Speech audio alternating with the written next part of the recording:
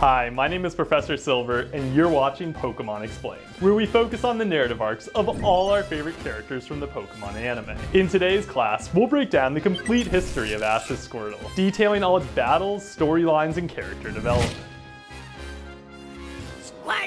Squirtle debuted as the infamous leader of the troublemaking Squirtle Squad. The abandoned Squirtles rebelled against society by pulling mean-spirited pranks, tying up Team Rocket, kidnapping the gang, and wearing killer shades. Ash proved to Squirtle that not all humans were evil by expressing concern for Pikachu and by saving Squirtle from Team Rocket's bombs. Squirtle returned Ash's kindness by rushing him to safety and blasting off Team Rocket. After the blast started a forest fire, the Squirtles combined their water guns to extinguish it. Their heroism so impressed Officer Jenny, she appointed them the town's firefighters. Though the rest of its squad accepted, the leader abandoned its 4 friends and joined Ash on his journey. Squirtle quickly grew into one of Ash's most loyal and dependable companions. By capturing Squirtle, Ash completed his first team of 6, captured his original choice for starter, and got his first water type. Squirtle provided immense comic relief to Ash's adventures. Notable examples of its comedy include forming a UFO with Misty Starmie, chatting with its big bro, serving as Pikachu's steed in the Big P Pokemon race, torturing an injured Dodrio, and racing a Meryl. Beyond comedy, Squirtle also provided Ash utility support and underwater transport.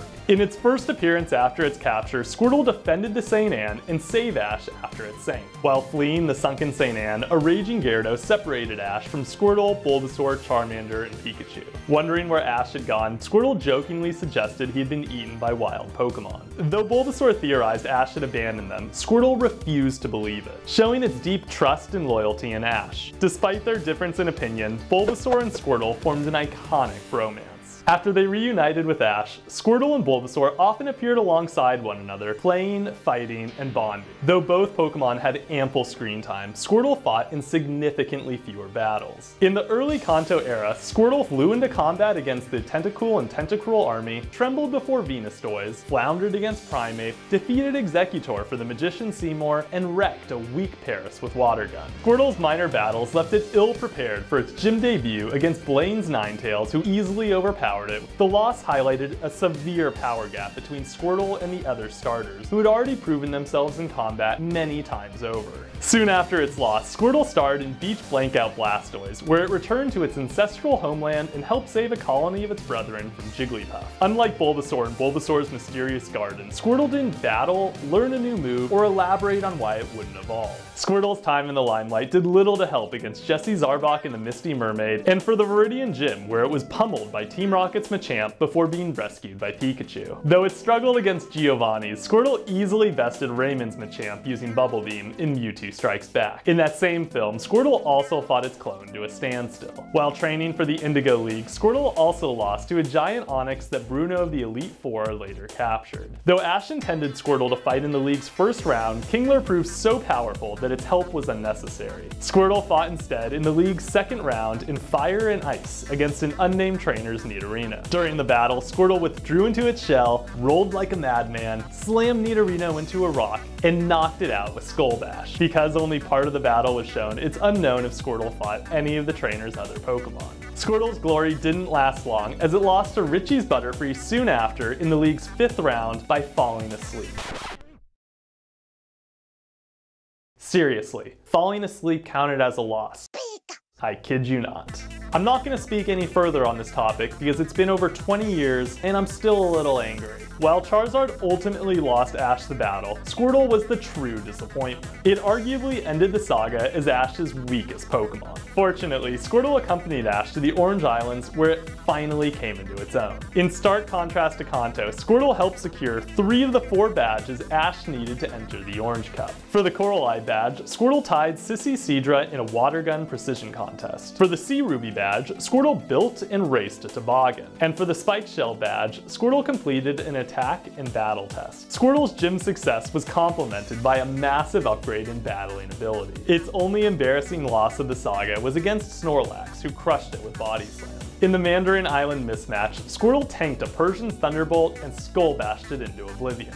Though it then lost to the trainer's Tauros, it had already sustained heavy damage. Persian helped warm Squirtle up for its gym battle against Rudy, Starmie, and Misty meets her match. After trading water guns, Starmie danced itself into a thunderbolt and inflicted massive damage. Squirtle withstood the onslaught and freed itself using Water Gun. Though the price of freedom was free falling off a cliff, Squirtle flew back using newly learned Hydro Pump and defeated Starmie with Skull Bash. Thereafter, Hydro Pump became Squirtle's signature attack, similar to Bulbasaur Solar Beam and Charizard Seismic Toss. With Hydro Pump in its arsenal, Squirtle finally established itself as a threat on Ash's team. In Pokemon Water War, Squirtle grew even stronger by training with the firefighting squad Team Wartortle. After it failed to extinguish a warehouse fire, Squirtle rekindled its confidence by proving itself every bit as powerful as a Wartortle. It's never explained why Squirtle didn't just evolve to get stronger. 3 possible reasons are its loyalty to the Squirtle squad, immense personal pride, and potential fear that its personality would change like what happened with Charmander. The fact Squirtle never had to evolve to get stronger shows the fruit of its determination and hard work. Despite its lack of evolution, Squirtle played a major role in the Winners' Cup against Orange League champion Drake and his Onix. Squirtle overcame Onix's bind by bolstering its defense with Withdraw and breaking free with Hydro Pump. Once free, Squirtle knocked Onix out with Skull Bash and returned to its Pokeball. It returned to the battlefield to face Drake's Dragonite. Dragonite knocked its Hydro Pump off balance with Water Gun and inflicted massive damage with Thunderbolt. Defying its weakness to electricity for a 3rd time, Squirtle stood its ground and countered Dragonite's Body Slam with Bubblebeam. Though it then succumbed to Dragonite's Tail Slam, Squirtle helped set the stage for Pikachu's victory. After winning the Orange League and entering the Orange Islands Hall of Fame, Ash traveled to Johto, where Squirtle stayed in his party for about 30 episodes. The writers wrote Squirtle out of the series to make room for Totodile. Squirtle spent its time fighting Team Rocket, palling around with Bulbasaur, providing support whenever Ash needed it, and attacking protected species like Quagsire. In the Firing Squad, Squirtle reunited with the Squirtle Squad after they traveled to Johto to compete in the Fire and Rescue Grand Prix. Also competing were Team Wartortle, Ash, and a plethora of other Pokemon. Though it thrilled Squirtle to see its old squad, their low self-esteem troubled the former leader. After Ash's team lost in the first round, Squirtle resumed leadership over its squad, whipped them into shape, and coached them to victory over every other team, including the Wartortles. Upon the tournament's conclusion, Squirtle rejoined the squad in Kanto as they needed it more than Ash. Before departing, Squirtle shared a heartfelt goodbye with Ash and Bulbasaur. Off-screen, Squirtle spent the rest of Johto training, firefighting, and honing its abilities. It returned in the Johto League significantly stronger. In Love Pokemon style, Ash used Squirtle against Macy's Electabuzz after she beat his Phanpy and Totodile. Squirtle opened by preempting Thunderbolt with Water Gun and dodging several Thunder Punches. Electabuzz retaliated by blocking Water Gun and striking with Iron Tail. Skillfully, Squirtle rallied its strength, outmaneuvered Thunderbolt, and knocked out Electabuzz with Skull Bash. It then faced Macy's Quilava, who started off by using Flame Wheel to counter Water Gun. After Bubble collided with Swift and the battlefield filled with smoke, Squirtle drew on its experience fighting smoky fires to land a direct hit with Water Gun. Quilava soldiered on and knocked Squirtle on its back using Quick Attack. Right before Flame Wheel made contact, Squirtle used Hydro Pump to escape and win Ash the match. Though Squirtle didn't battle for the rest of the league, it happily reconnected with Bulbasaur and tie went on. The headstrong friends briefly brawled with a Meganium and Azumarill owned by Ash's competitor Jackson. After Ash lost to Harrison, Squirtle returned to the Squirtle squad and resumed its life as a firefighter. Though Squirtle sat out the entire Hoenn saga, it returned during the Battle Frontier alongside Charizard and Bulbasaur. Ash brought his starters together so he could reconnect with his roots and finally beat Frontier Brain Brandon. During the battle, Squirtle faced Brandon's Ninjask. After countering Aerial Ace with Rapid Spin, Squirtle was blown away by Sandstorm, disoriented with Double Team, and struck with a second Aerial Ace. Squirtle tried to fight back with Hydro Pump, but Ninjask blocked the attack and blinded Squirtle with Sand Attack.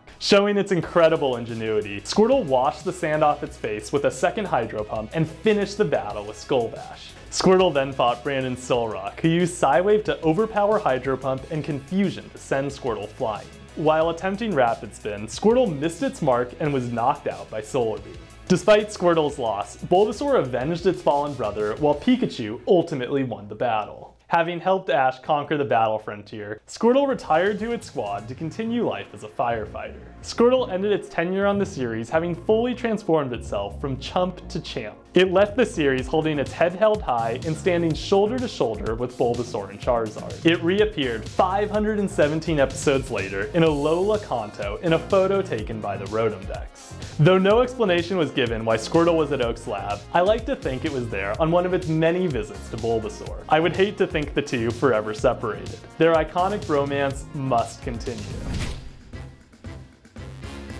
To recap, Squirtle won against Wild Tentacool, Wild Exeggutor, Jesse's Arbok, Jesse's Lickitung, James's Weezing, James's Victory Bell, Cassandra's Paras, Raymond's Machamp, a League Trainer's Nidorino, Rudy's Starmie, a Trainer's Persian, Drake's Onix, Macy's Electabuzz, Macy's Quilava, and Brandon's Ninjask. It lost to a Giant Tentacruel, Blaine's Ninetales, Bruno's Onix, Richie's Butterfree, Ash's Snorlax, Trainer's Tauros, Drake's Dragonite, and Brandon's Solrock. Its one and only tie was against its clone. Over the course of the series, Squirtle used Withdraw, Water Gun, Tackle, Bubble, Bubble Beam, Skull Bash, Hydro Pump, and Rapid Spin. To this day, Squirtle remains one of the most marketable and popular Pokemon in the entire world. Though Ash has since caught numerous water types, Squirtle's position as his first means its return is always a possibility. It's not a question if Squirtle will return, but when. And with that, class is adjourned. I'll be back next week to cover a different character from the anime. If you have any requests, let me know. I'm open to any Pokemon. Make sure to like, comment, subscribe, and hit the bell so you never miss an episode. It's been an absolute pleasure sharing with you today, and now I'd love to hear what you think. Let me know what you thought about Ash's Squirtle, and how you think the series would have been different if Squirtle evolved instead of Charmander. I can't wait to see what you come up with. Until then, catch you later.